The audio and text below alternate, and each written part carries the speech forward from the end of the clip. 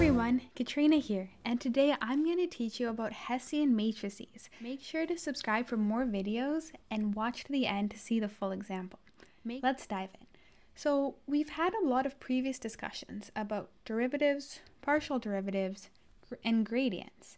So essentially Hessian matrices are the next step up from gradients. So when we have multivariable calculus and we're looking at taking the derivative, we have to then take partial derivatives.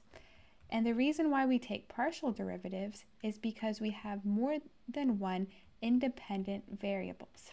So that means that we have to take the derivative with respect to each of the variables and hold the others constant. And the gradient is that collection of first derivatives of f of x. But what if we take the derivative of the gradient? If you take the derivative of the gradient, you're going to end up with a Hessian matrix. Let's look at the formal theorem right over here. So if f of x is twice differentiable on some open region D, which is a subset of our R space, then the matrix of all second partial derivatives is known as the Hessian of f at x. So we have this new definition. So if we look at this mathematically, this is how we denote the Hessian. So it's very similar to gradient notation. So on the side, we'll just show you. So gradient of f, we can also write that as this upside down triangle of f, something like this, right? And now for the Hessian, you'll notice that it's basically like the gradient. It looks like gradient squared, but this just means we're taking the second derivative. So we're taking the first derivative of the gradients, and we basically have a collection of second partial derivatives. And you can see here in this matrix, this just gives you a feel of what it would look like and the pattern when we're finding the Hessian matrix. Okay, so I want to draw your attention to this other important theorem over here.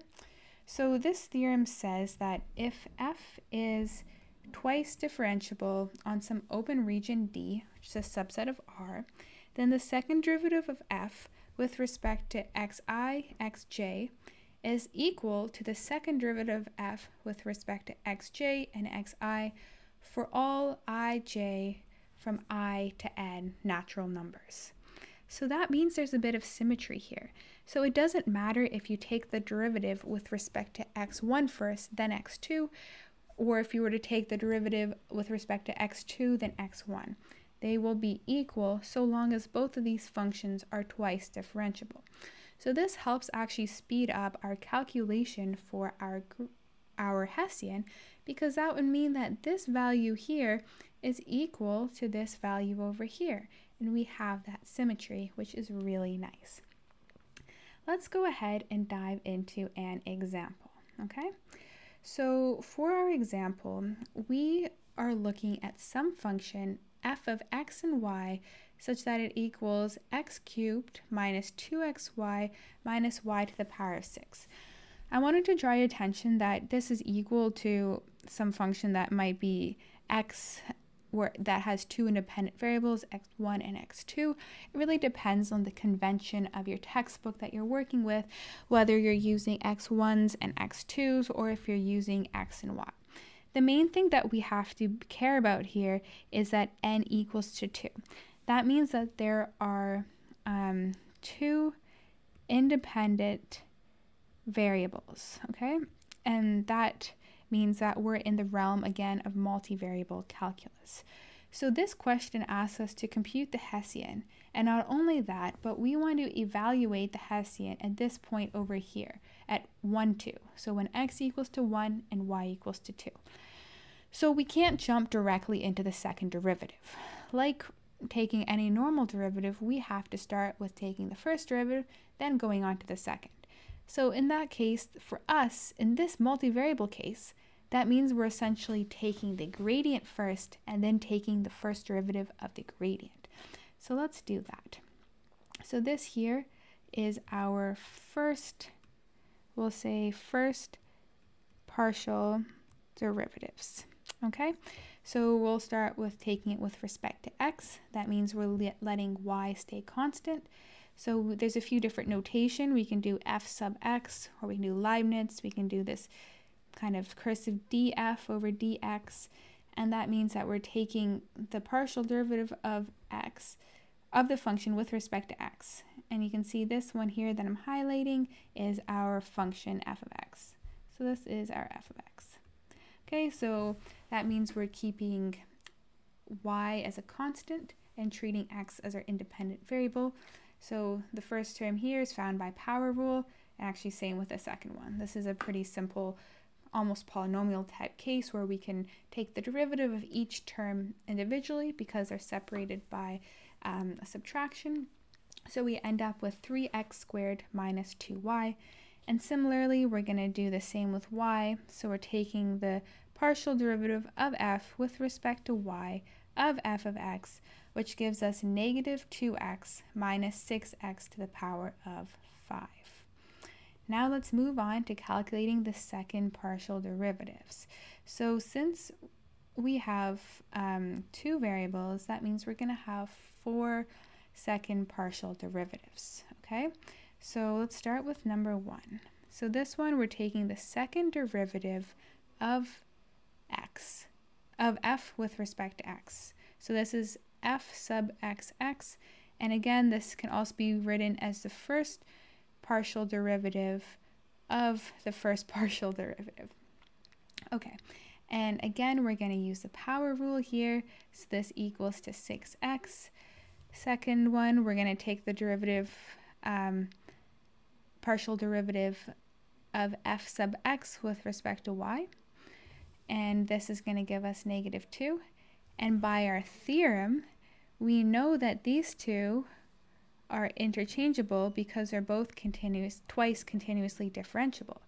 So that's amazing. That means that we don't have to calculate that again, and we can just simply take the answer as negative 2. And as like an exercise, I just encourage you all to try this out by yourself, just so you can have some more practice of calculating partial derivatives. And finally, for our second partial derivative, we're taking the second partial derivative with respect to y, which is going to yield negative 30y to the power of 4. Again, we're using power rule here to solve most of these partial derivatives, which is a nice and quick derivative rule. So now that we have all these partial derivatives, in order to find the Hessian, we simply just have to collect them and put them in their respectable locations. So I always recommend that you start off with a definition before you sub in any values. This ensures that you have the right placement for all your partial derivatives, and it reduces the chance that you're going to make an error when trying to put them in. So now we're just going to go ahead and collect them. So we have our 6x, negative 2, and negative 30y to the power of 4. Okay, we're not quite done yet. The question asked us to evaluate the Hessian at a specific point, 1, 2. So let's go ahead and do that. So how do we evaluate it at a point? Well, all we have to do is just plug in that point. So this would be the notation. You'd write this bolded h of f and then your point, and then you simply just gonna plug that in wherever the x and y values are, and then as a result we end up with 6, negative 2, and negative 480. So great job, everyone. So we've learned now how to calculate the Hessian, which essentially is just the partial derivative, or the first derivative of our gradient. So we're just continuing to take another layer of partial derivatives, and we just have to ensure that our functions are at least twice continuously differentiable in order to do this. The Hessian has lots of implications in linear algebra. It helps us determine like stability and instability of matrices. So we're going to get into that analysis in a subsequent video, but just make sure for now that you have this down pat, you understand how to take partial derivatives, understand what the gradient is, and then how you can go from a gradient to a Hessian matrix. If you have any questions, please drop them in the comments and give this video a like if you found it helpful. And please subscribe for more videos. I'm also taking video requests, so I look forward to hearing from you. And I'll see you next time.